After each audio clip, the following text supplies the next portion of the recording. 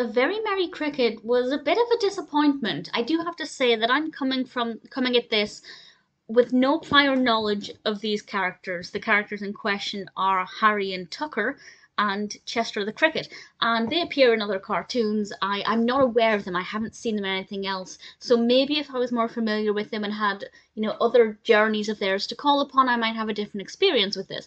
But just watching it for the first time with no prior knowledge of these characters, I have to say it was kind of rubbish.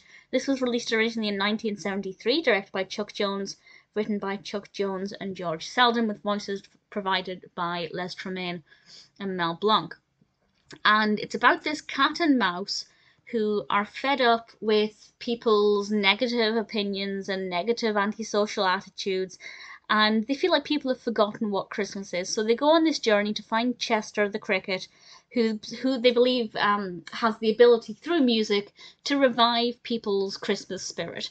And that sounded interesting. I thought, okay, a festive story. It's going to be really fun.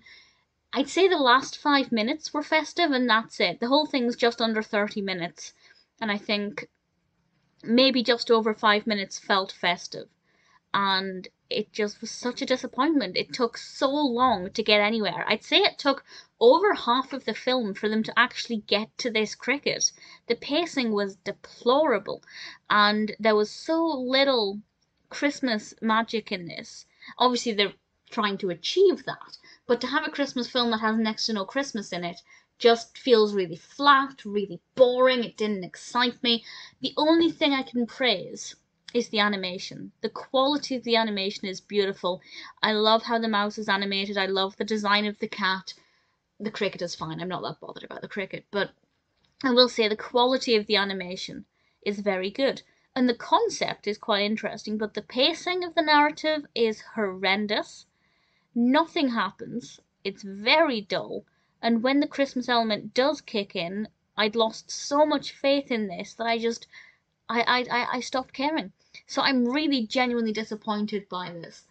But as I said, maybe if I'd seen the characters in other cartoons, it might be a different experience. I am willing to admit that maybe you need to have, experience with the other characters to be able to get some things out of this. I don't know, maybe there were references in it that I would have only picked up on had I seen them in other tales. But at the same time, the film should be able to stand on its own. So I really expected better. I expected better from Chuck Jones. Yes, the quality of the animation is really nice, and that meant that it wasn't completely unwatchable. But beyond that, it's just tremendously disappointing.